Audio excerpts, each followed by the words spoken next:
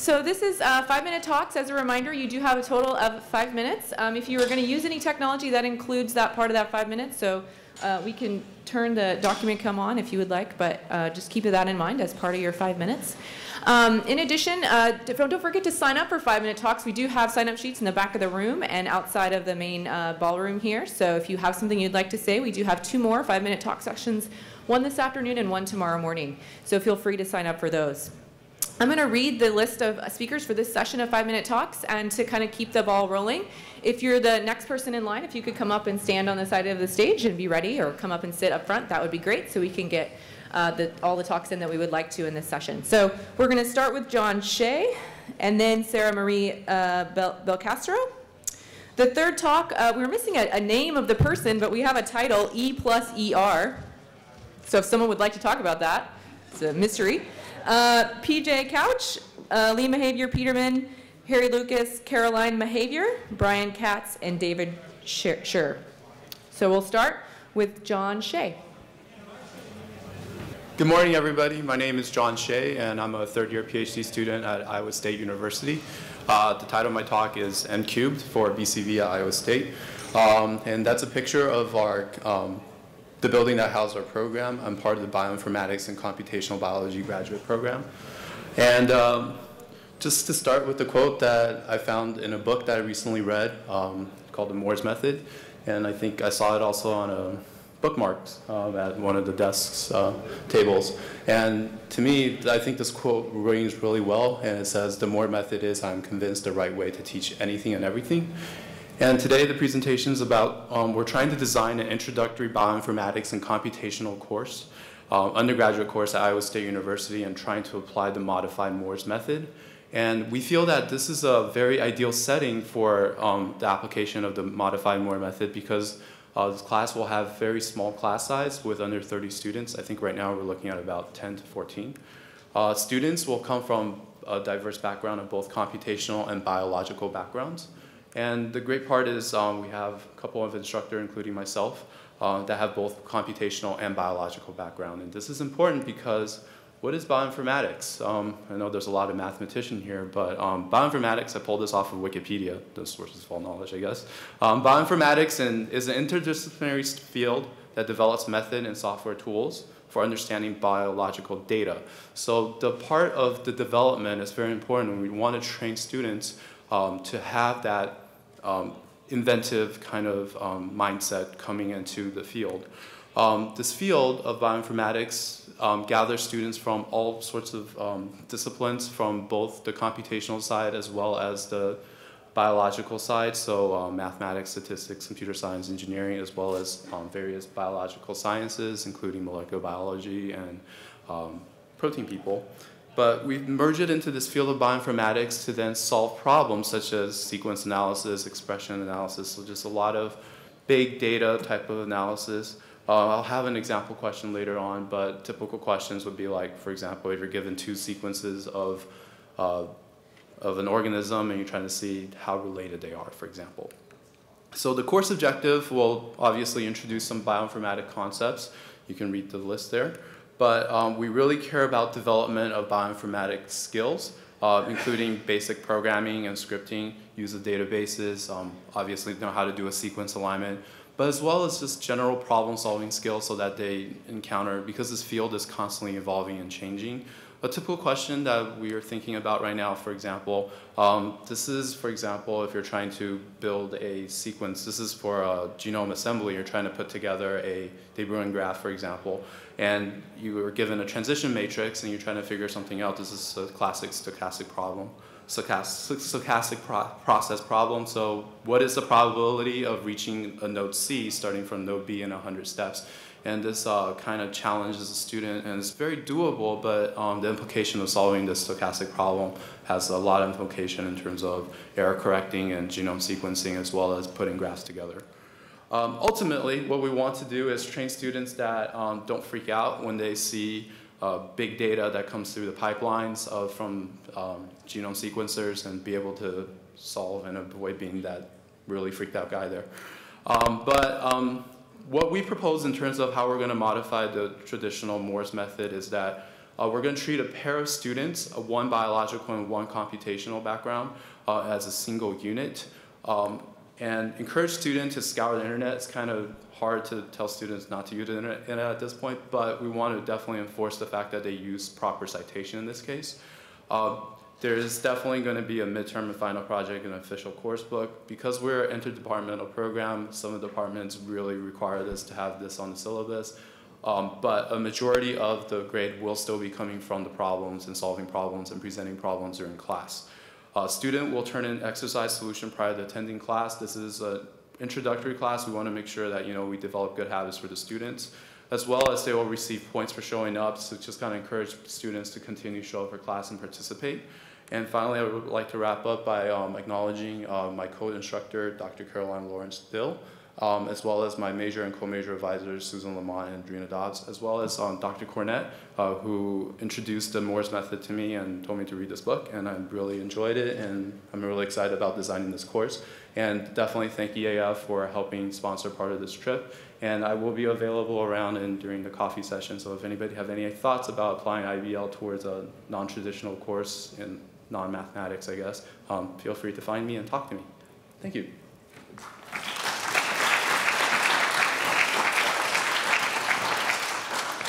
Next up, Sarah Marie Belcastro and E+ER and PJ Couch are next.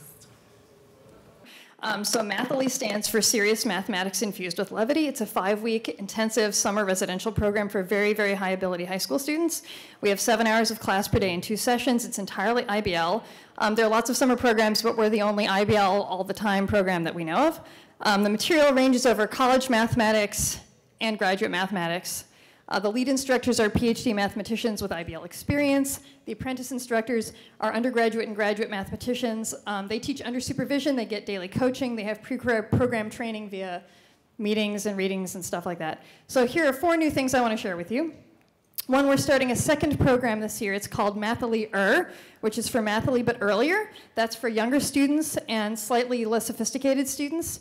The first director and lead instructor there is Jonah Ostroff. And the first apprentice instructor is Alice Mark, who might be in the room or might not be. She's a finishing grad student at UT Austin, and she's involved because 2 years ago she heard me give this little 5-minute thing and then approached me afterwards, and so now she's involved in it. So you too can be involved in programs like this if you want to by approaching me, and I'll put you on my rotating list and stuff. They're going to have 1 class this year because they're starting small. Item 2, the application pool for Mathily and Mathlier has totally grown. So first year it was whatever it was, and then it was 150% the next year, and it was 150% again this year. We are ending up admitting 30% of the completed applications to Mathily, and of the applicants that have gotten sent on to Mathlier, that's about 40% admission rate. Mathily is having 2 classes, 2 simultaneous classes. Item 3, I've written instructor training documents. I'm giving a quote-unquote presentation on them tomorrow. If you want to help me revise the documents, please come and help me revise the documents because that's the point of the session. And 4, unsurprisingly, after students have IBL intensive experiences, they're like, where can I go and get more IBL, either as a senior taking college courses locally or when I go to college? So if anybody wants to help me figure out a way of compiling a list of institutions/individuals at institutions that I can tell people about when they ask me these things, please do. Thanks. Any questions? There might be a minute left. Okay. No questions. Talk to me later if you want.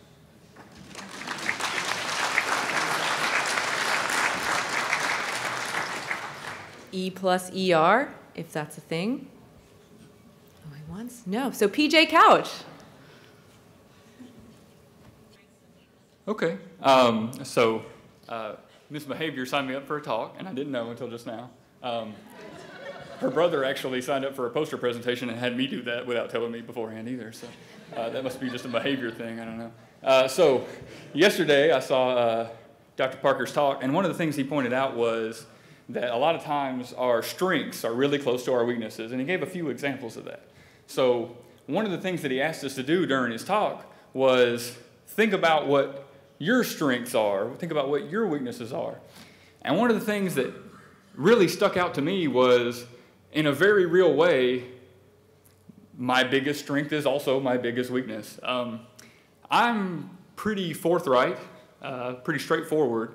So one of the things that really seems to be effective with my students is that I don't necessarily have to have everything planned out ahead of time. I'm pretty quick on my feet. The problem with that is sometimes somebody says something and I'm quick on my feet with a smart-ass answer, right? So when I do stuff like that, sometimes some people just really get turned off by that. But what I found is almost everybody really, really likes that about me, and the people who really don't like it really, really don't like it, right? And then just like Ed Berger said yesterday, the fortunate thing about that is they don't have to take calculus from me, right? So that's one of the things that really stuck out to me was when you're talking about your strengths and weaknesses as a teacher, sometimes, again, as you said, when you're trying to figure out how to maximize the benefits of your class and minimize the sort of repercussions, you have to make sure that you have a balance. Am I willing to minimize these costly errors that I'm making at the expense of the endearment that I'm getting from the other students? Okay. Anything else?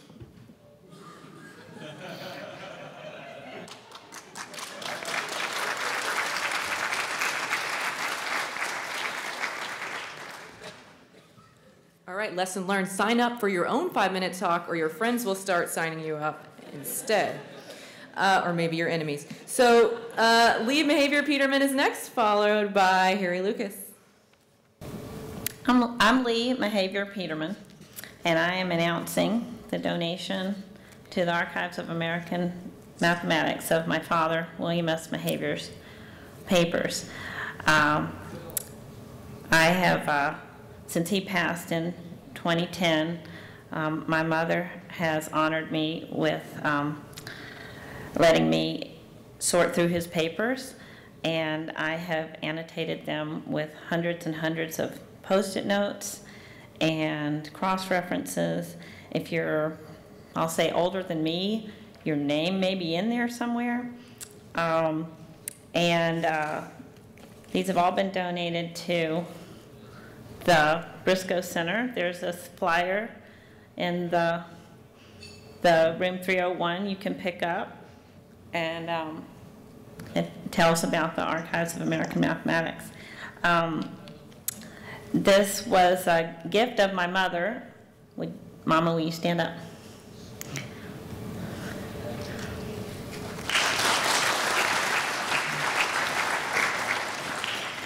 And I don't know that everyone knows what a help and support she was to my father's success throughout his over 50-year career, starting with she typed his dissertation.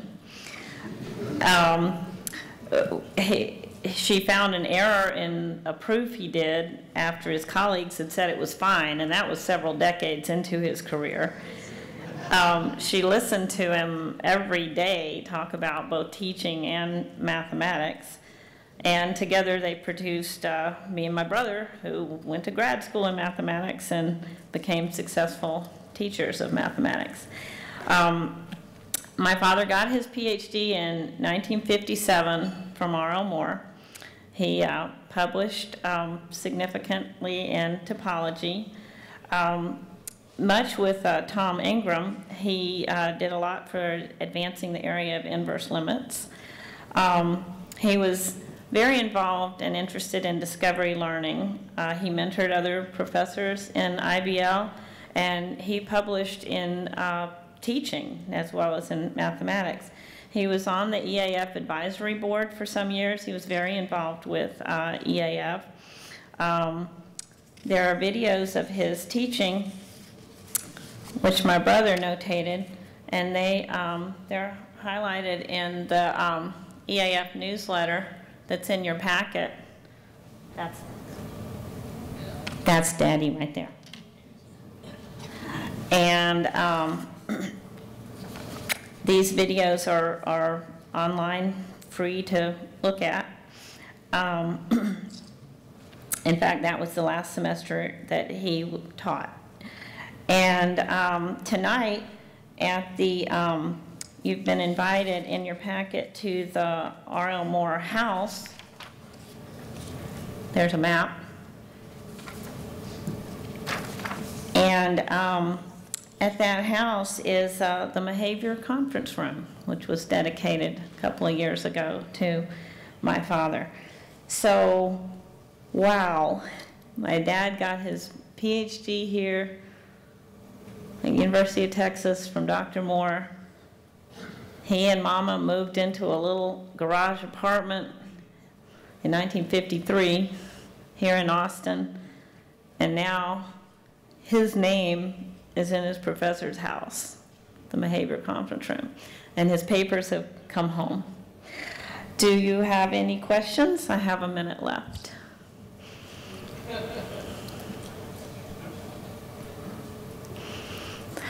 Okay, my father's legacy lives on. I'm very proud and happy. And again, I'm announcing that the William S. Mahavier papers have been donated to the Archives of American Mathematics. So if you're interested in history or topology, you can contact the archivist or me as to what's in there. Thank you.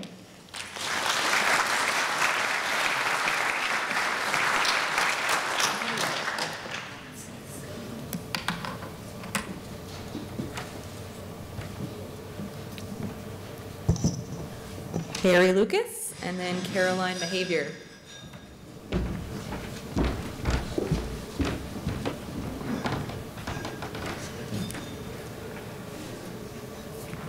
Those posters were outstanding. I wish we could have kept those up somewhere closer by. I've got about 3 points, and including some thank yous, but first referring to Ed Berger. You know, when he was young, he attended this 96 planning meeting at the Hyatt, he said. Well, if you are present today at 4:45 in this room, you might be able to say, I was there at the beginning. That's number one. More will be revealed. Number two, I want to give a series of thank yous here, and I'm going to have to, our list is so long I had to write it down. So first, the main thing for Norma and her team, Norma Flores.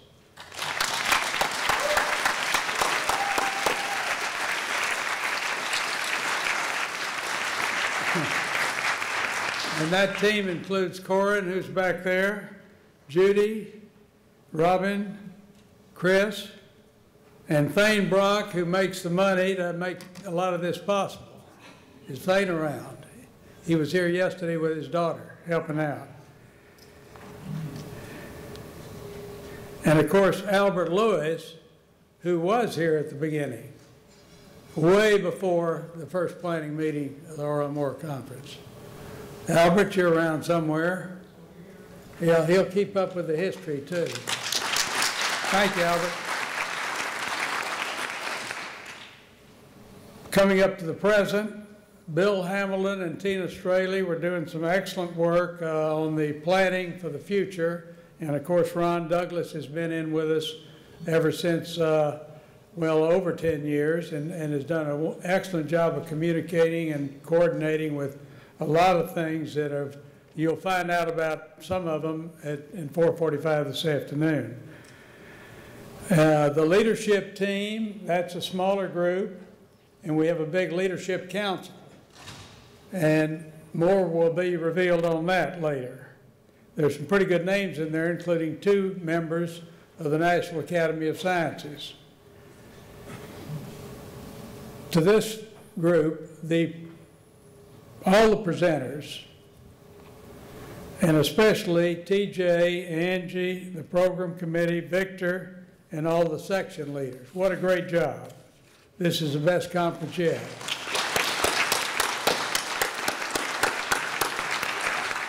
Okay, that's my second point. I hope I didn't leave anybody out. Now, the third point, this is not only for my nostalgia and my memories, but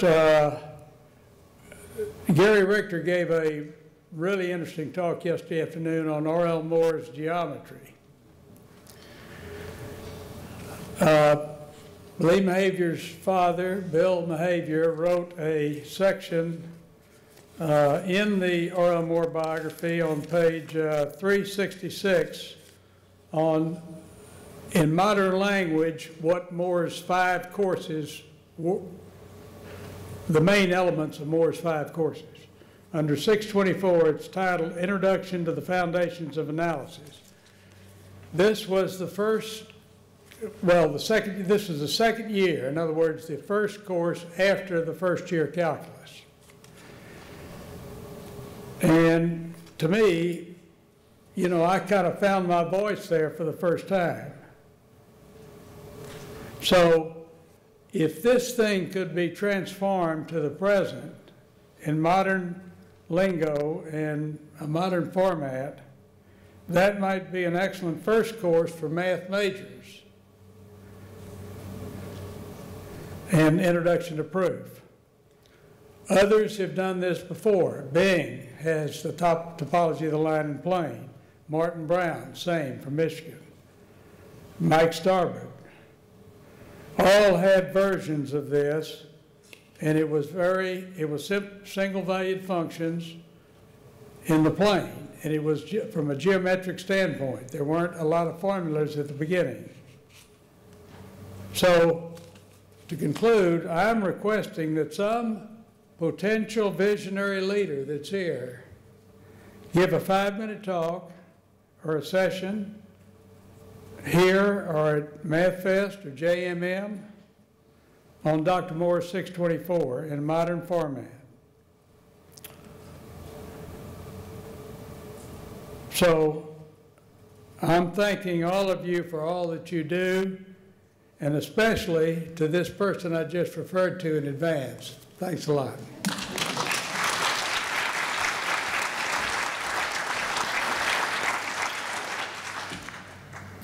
Caroline Mahavier and Brian Katz is next. Hello. Some of you may be wondering why a girl who's literally younger than this 18th annual conference is coming up and talking to you. Well, let me tell you. I am the granddaughter of Bill Mahavier, who received his PhD under R.L. Moore. And more interestingly, I took Calculus 1 from my father, Ted Mahavier, in the spring. And it was my first IBL course after going to these conferences my entire life and hearing him talk on and on about IBL and Moore method and kind of believing that it was effective, kind of not. Well, I told him at the conference, the JMM conference in the winter at San Antonio, well, I'm about to put you to the test. And let me tell you, I did. So one of the things a lot of people ask me is, what was it like having your dad as a professor? Well, I'll give you a little anecdote. One day I went to his office. I had a problem that I'd been struggling with from his notes, and it had been kicking my butt. And I walked in there and asked him a few questions, and as a kid who went to public school, I was used to being spoon-fed information. I was used to going up to a teacher and asking, what's 1 + 1? And them going, oh, it's 2, go away. So I asked him, I don't even know, it was some kind of calculus problem, I'm sure. And he instead of helping me, told me, the beauty of mathematics is the struggle. The beauty is that you will be working on a problem for months, maybe even a year, maybe half your life. I'm only 17, so that wouldn't be too long in retrospect. But, so he told me that the beauty is the aha moment after months, weeks, years, so on, of working on a problem. The beauty is the aha moment when it finally clicks, when everything you had been working on just comes together and it makes sense and you see the bigger picture. I had never thought of mathematics in that way. I had always just seen a formula. I'd always just seen 1 + 1 = 2. So he told me, get out of my office, and I ran off and scurried around and worked on the problem, and I did get it, and I did try to present it the next day. But one of the problems I found with the way he set up his IBL course was presentations. Whoever had the least presentations raised their hands. Multiple people had the same problem. Whoever got the least presentations got to present. I, of course, was at the board every single second I could. I want to run up there. I want to show him. I want to show everyone. I knew calculus. I can do this problem. So I had 17 presentations within a few weeks, whereas some kids had 2. So the kids who had 2 got to go and present before I did. And they would go up and botch a problem. And I may seem sweet with my curly hair and my freckles, but I'm very cutthroat in classrooms. I want that problem and I want to present it now. And so whenever someone raises their hand and they have 1 presentation, whereas I have 18, and they get to go present the problem, I'm just sitting there mad.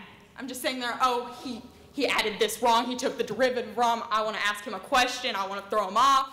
But of course that's kind of mean, so I kind of just sat there angrily. And so that was one of my problems with the way he set up presentations. People who didn't actually know what they were doing a lot of the time went up and stole my problems. And that's my grade, because presentations in his class, that's 50% of your grade. Quizzes at each week we had a quiz that we turned in a paper that explained a problem as you would explain a kindergartner. And I believe it was Einstein who said, you do not know something until you can put it in words simply. And I loved it. I loved it. I wrote him 5-page papers on how to take a derivative. It was beautiful. I just wrote on and on. I'm sure he got tired of me. He probably saw my name and was like, I don't even want to read her paper. I'm going to find every problem wrong with it anyways and not give her a perfect score. But to each his own. One other problem with the IBL course that I had as a student was you fall behind really fast. And that's because 6 students are going up to the board each day and presenting their problems. It's bam, bam, bam, bam, bam, okay, we're on to the next topic. So, and there wasn't a book. I referred to Dr. Berger's videos on calculus a lot, actually. I don't see him, but thank you, wherever you are, to catch up sometimes, because even the best fall behind. So it went on really fast because everyone was explaining their own problems. Sometimes people who didn't thoroughly grasp calculus, the problems they were presenting went up there. So I wasn't sure I understood what was going on because they went up there and explained a problem. So I got confused. But other than that, I think I'm running out of time because she's going to come kick me off the stage soon. And it was a wonderful course. I do not want to learn mathematics any other way. I can't wait to go to another IBL course. It kept me active, it kept me excited, and it kept me in the back of the room going like this whenever I saw someone doing something wrong. And I wouldn't have known they were doing it wrong unless I'd learned something. So I guess I learned something. Thank you.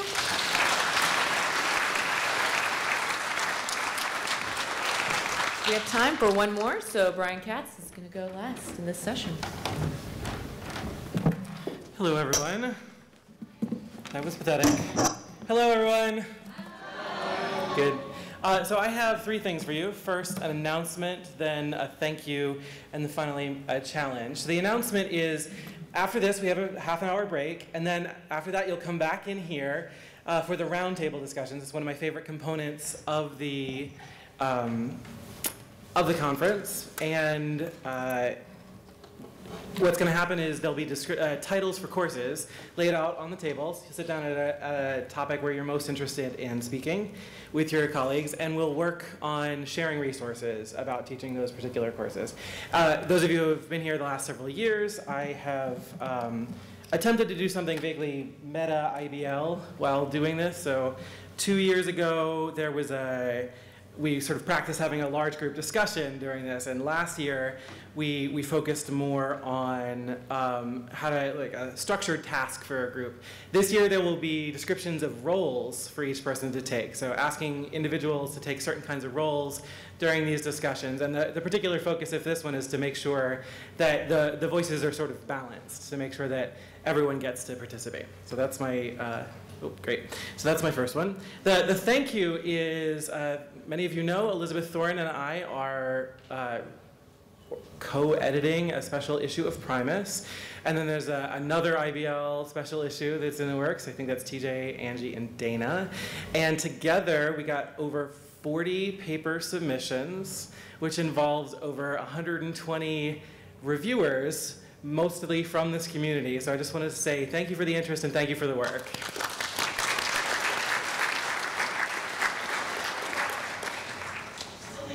Oh, and TJ says they still need more. I can't take any more. Okay, so now to my actual challenge. We are here talking to each other about how to do IBL better, and maybe people who are already interested how to get started. But Mike Starbird asked an interesting question at Ed Berger's talk last night, which is, why would somebody else start? Like, what was the initiative, what incited the change at Southwestern? And I think what we need to think about is people who are articulating other problems, things that they're working on, and they wish they had methods to accomplish their goals that we can help with. So, this is too big, but these are the practice standards from the Common Core. I think you're probably familiar with these. And when you read these, you think, oh, well, these people are saying we should teach with IBL and we should prepare our teachers to be able to teach IBL in the classroom. So, and I think there's already synergy in in this community where we're preparing our teachers to do this work and we're thinking through this lens. And the big voices in Common Core and math are aware of the kinds of things that we're doing, and that one is already there. I would like to make you aware of one other that I'm recently become aware of. How many of you are familiar with the LEAP challenge coming from AAC&U? A little bit. LEAP stands for Liberal Education and America's Promise, and some of the goals, commitments here. So LEAP vision includes a commitment to essential learning outcomes, high impact practices, value assessments, which are sort of valid and very well built rubrics, and inclusive excellence. So that's sort of the goal here. If we look back. So liberal education prepares students to understand and manage complexity, diversity, and change. Students who experience and engage liberal education gain broad knowledge and in-depth knowledge in a specific area of interest. They develop high-level transferable skills, including communication, evidence-based reasoning, and problem solving, as well as proficiencies particular to their fields. So I don't know that most people outside of this room think, oh, the way to develop the goals of a liberal arts education are to take more math classes.